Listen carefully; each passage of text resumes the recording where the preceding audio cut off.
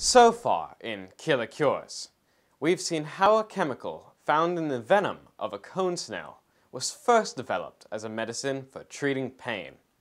Then we heard about how cone snail venoms are currently being studied in a bid to find an alternative to the opioid-based medications that are causing the ongoing opioid crisis in America. This time, we'll see how that cone snail research is actually being done, both in the Philippines and in the USA. We'll see step by step how scientists can take a cone snail collected from the Philippines and from it create a totally new medicinal product.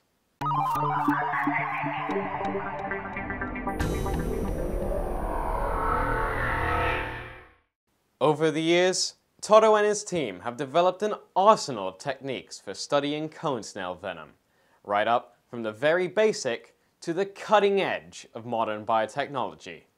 We have had unique access to the research work, but there's so much to cover in this topic that we're actually going to split the subject across 2 episodes. The first part will take us to the Philippines to hunt down some killer snails and extract the deadly venoms. The second part will focus on the mind-boggling techniques scientists use to carry out their work in a modern neuroscience lab. Before any research can begin, Toto and his team need to visit the oceans where wild cone snails thrive, to the marine biodiversity hotspot known as the Philippines in Southeast Asia. They aren't the only ones looking for marine snails. The Philippines is host to a well-established export industry based around the buying and selling of seashells. The shells are collected by fishermen and then sold as souvenirs or curios, or even incorporated into artworks and ornaments, with some being worth many thousands of dollars. The fishermen have many specialized methods of collecting seashells at their disposal. For deep-sea specimens, they can use nets. A large net is lowered down to the seabed and left for several weeks or even months. For deep-sea specimens, they use a technique called lumen-lumen fishing. Ang gilay on 1/2 kilometer mon 140 to 150 patog. Gamit mi o kanang katong kapit bitaw nga among kuan nagtisi nga tutukutan nagtisi nga odang nahibaw mi sa gilad mon kay among mong kuan nagtisi nga to. It sits on the seafloor for long enough to develop a kind of mini ecosystem, with creatures of all kinds using it for shelter or simply becoming entangled in the net. When the net is eventually pulled up, the fishermen sort through the catch and keep anything they might be able to sell. This shell collecting industry is very useful for the researchers. The fishermen have unique knowledge that they can use to target the exact cone snails that the researchers are looking for. During the cone snail collection trips in the Philippines, Toto's team set up a temporary lab, this one in a beach resort.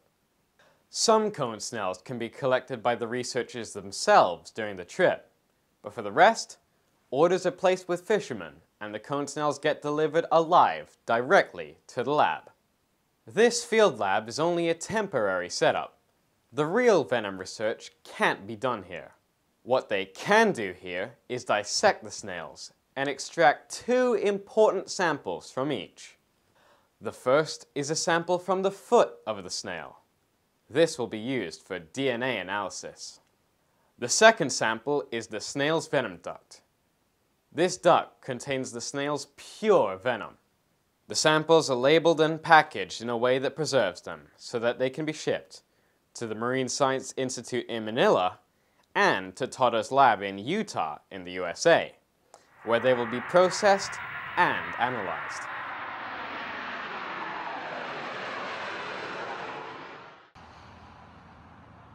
The samples have arrived in the lab. 2 samples were taken from each snail, one from the fleshy foot of the snail and the other from the venom duct. Before they analyzed the venom to find the chemical compounds with medical potential, Scientists need to identify each of the snails they've collected. This can't be done accurately by sight alone, since closely related snail species can have some very similar looking shells. To accurately determine the exact snail species, scientists will need the fleshy foot of the snail and some very specialist equipment. Here's Maren Watkins, an expert in this field. She goes through a series of steps to extract the DNA from the snail's foot sample, ultimately producing a readout that she stores on the computer. When we're ready to do the analysis, we slice off a small portion of the foot and it goes into a buffer that dissolves the tissue. And then we get rid of the RNAs that are around because you just want the DNA. And then we get rid of the proteins. So this is just a procedure where you have multiple steps of chemical reactions. And then finally, you change the solubility and the DNA falls out of solution and you have your DNA. And then that goes for sequencing.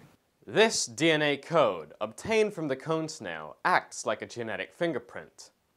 This code is then compared to the DNA of all the other cone snails that have been studied in the past.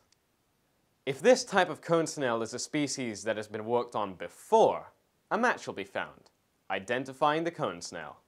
In case it's a new species that's never been studied before, Maren can use something called a phylogenetic tree to find out where on the evolutionary tree of cone snails this cone snail fits. Once you have the sequence, you do something called nearest neighbor analysis. And so what you're doing is you're taking, it's a computerized program. There's lots of different ways to do it, but that's the way we do it. And it's a computerized program where you compare every sequence to every other sequence and determine which are the two most closely related. And then from there, which are the next most closely related and the next. And then you express it as a tree. So it's just basically showing the closest relatives together and then branching out into a tree as they diverge. Using another complex biotech process, Maren is able to extract genetic material called RNA from the venom ducts of the snail. The genetic data in the RNA can be turned into a human-readable code called a transcriptome. A transcriptome is an analysis of the RNA for us, specifically in the venom duct, because the venom duct is devoted almost entirely to making toxins. This transcriptome from the venom duct can be thought of like a recipe book for the snail's venom. It contains recipes for all of the chemicals that are found in the venom. And what's nice about a transcriptome is it shows you everything that's in there and in what abundance. Remember these phylogenetic trees and transcriptomes.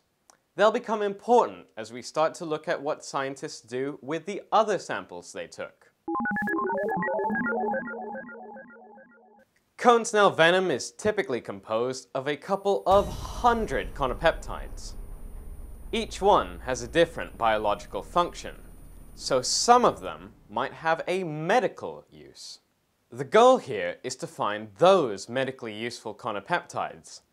But with 200 conopeptides per species and over 1,000 species of cone snail, how are scientists ever going to test them all? The first step is to narrow down a list of priority fractions, conopeptides with the highest chance of having some medical application. Those can be put through the full set of tests, and the others set aside. With that in mind, let's look at a venom duct. In each venom duct is just a bit of crude venom, venom that was in the snail's venom gland when it was dissected. So let's meet Victor and see how he extracts the crude venom. He grinds the venom duct into a solution and then filters it to remove the bits of venom duct tissue. Now that the pure crude venom is prepared, it gets separated out into its individual conopeptides using a process called high-performance liquid chromatography. Great, we've got pure conopeptides. Now, to find the priority fractions, they'll perform a test on live animals and look for a reaction. While the aim is to find drugs that work on humans, they can't test potentially lethal toxins on people, the Food and Drug Administration in the United States requires that you show that a compound have beneficial effects before you go into trials in humans. The conopeptides get injected into the mice, and if they're bioactive, a reaction like scratching, shaking, or sleeping would be seen. If the mouse does react, then that conopeptide gets added to the list of priority fractions that are worth testing further. These priority fractions will be put through a ton of different tests from here onwards. But there's one problem. See, there are only a few drops of each conopeptide. Cone snails don't produce much venom, so to get enough of a conopeptide that you want to work on, you would need a huge number of snails. And it gets even worse when you consider what comes after. Say you turn one of these into a medicine. It's super popular and orders come in by the thousands. But each dose of your medicine takes 500 snails to make. Having to scrounge around for tens of thousands of snails just isn't practical. Scientists have an ingenious solution for this. It turns out that you don't need the cone snail to produce its conopeptides. Once you have some of it, it's possible to find out the exact building blocks that make it up, and then fabricate your own completely artificially. Here's Josh. He's doing exactly that, analyzing a conopeptide with a process called mass spectrometry. This process shows him exactly which chemical building blocks make up the conopeptide and how they're arranged in order. At this point, you can think of the conotoxin as a string of beads. The beads are amino acids that make up the protein sequence. So what the mass spectrometer would do further is to fragment this into individual amino acids or beads, and then you can do a sort of calculation for which you will be able to identify, using differences in mass, the exact amino acid sequence of your conotoxin. They're then ready to synthesize their own artificial copy of the conopeptide, meaning that they can produce as much as they want of it without ever having to reach for a cone snail again. Now this is important because Mother Nature doesn't usually give us a lot of these conotoxins, so we could actually synthesize the conotoxins to do further testing and clinical testing. So, there you have it. We've seen how they took all the crude venom, put it through a test, found the priority fractions they want to test further, and found out how to make as much of those fractions as they want. You would think that they're done. After getting and testing all of the venom in the venom ducts, they can move on. I would think so too, but Toto and the team disagree. They know how to get samples of conopeptides they don't even physically have. And if you thought making conopeptides by analyzing their building blocks was weird, this is even weirder. You see, the crude venom we just examined was all of the venom left in the snail's venom duct when it was dissected. Crude venom contains many different conopeptides, but it doesn't contain all of the conopeptides that the snail knew how to make. This is because, from day to day, cone snails can change the exact makeup of their venom. What this all means is that we're missing a few conopeptides. Ones that the snail knew how to make, but didn't leave in its duct when it was dissected. This means that we could be overlooking a useful one. Let's liken the cone snails to bakers and say we're trying to find the best pain-killing cookie in the world. Sadly, a baker has died, i.e., we've dissected a cone snail. So, we check his pantry, and we find conopeptides A and B inside. We have conopeptides A and B right here, so we can easily test how good they are. But there are sure to be dishes the baker knew how to make, but didn't make the day before their death. We might never get to try these dishes, unless the baker left behind a recipe book. That way, we could recreate the dish exactly the same. The good news? We do have a recipe book. Just earlier, Maren Watkins made a transcriptome using RNA from the snail's venom gland. The transcriptome will contain instructions for making every single one of the snail's conopeptides. So by following it, scientists can create the conopeptides they don't already have. So, in addition to conopeptides A and B, we now have recipes for conopeptide C and D here in the transcriptome. Now, I have no idea what conopeptide C is, but conopeptide D looks familiar. So I checked the phylogenetic tree that Maren prepared, showing how different cone snail species are related. And look!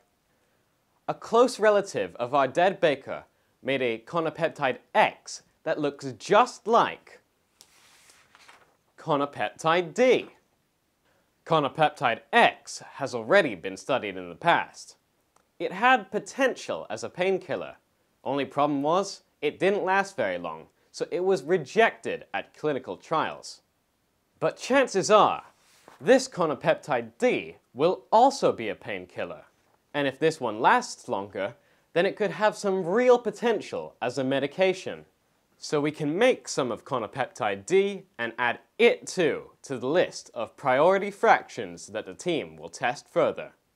So, we've learned how Toto and his team are able to take both venom and genetic data from live cone snails in the Philippines, and by various means arrive at a short list of promising chemical compounds called conopeptides that they think have medical potential. In the next episode, we'll follow the most promising conopeptides into the next stages of testing in the molecular neuroscience labs, where they'll continue their journey on their way to becoming medicinal compounds. Our assay is getting to the point where it's almost as fun as a video game. These are robots that control the application of fluids onto our cells. I'm Max Taylor, signing off from episode 4 of Killer Cures.